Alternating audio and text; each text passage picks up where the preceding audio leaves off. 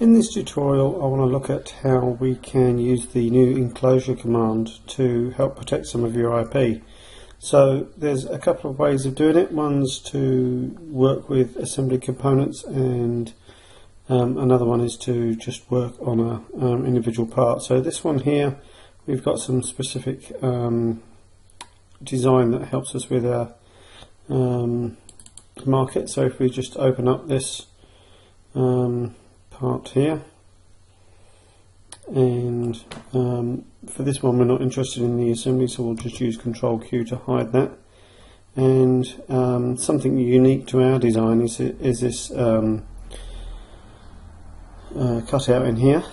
So what I want to do is if I wanted to give this out to someone else, I may want to hide this feature. So we can go to Enclosure, and I can use box, inside cylinder or outside cylinder.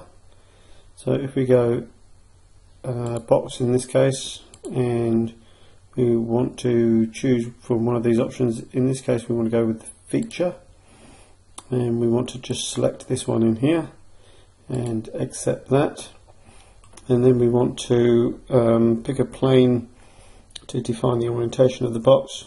So if we just click on this plane here, what that does is it builds in an enclosure over the top of that feature, so that any sort of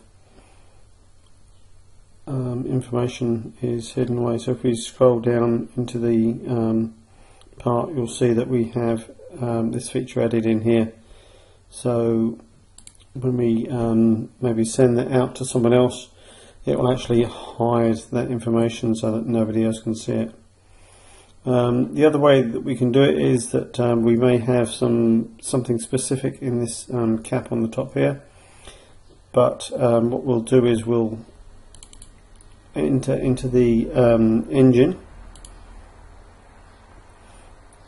and use this cap as the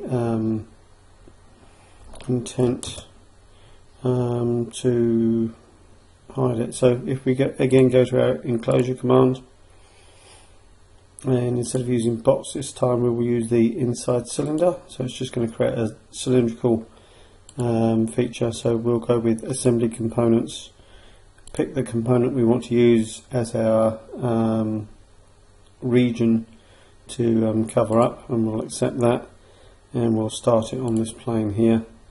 And what that does is it just builds a effectively a block over the top of that, and again it's added it into the feature tree. So if we come out of there and go back to our assembly, you'll notice that that is now hidden those two features which are unique to our design, and we can actually send that out to other companies now, and that will protect our intellectual property.